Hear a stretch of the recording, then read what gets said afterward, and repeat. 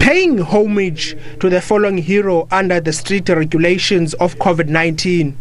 Nyameka Goniwe has been described as soft-spoken and loyal to the ruling party. She devoted her life to serving her community and waging a war against gender-based violence.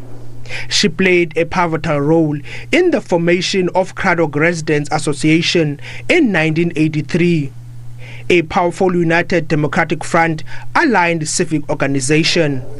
She has left a huge void in this rural community and the ANC, the party she served in the local government structures. She has actually never used the Goniwe family as the master key for her to actually be deployed in strategic position. She actually developed herself. She has been organic within the organization.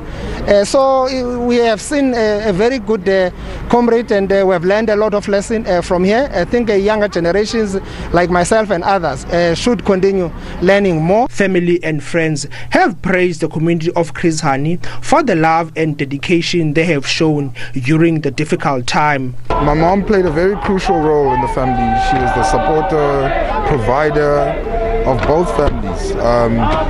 Certainly this is going to be very missed by everybody.